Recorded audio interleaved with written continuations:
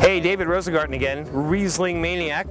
One of the things that I love about Riesling, particularly Riesling from Germany, is the low alcohol. Can I talk to you for a moment?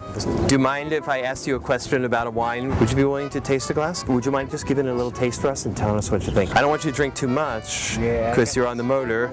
Oh, it's good.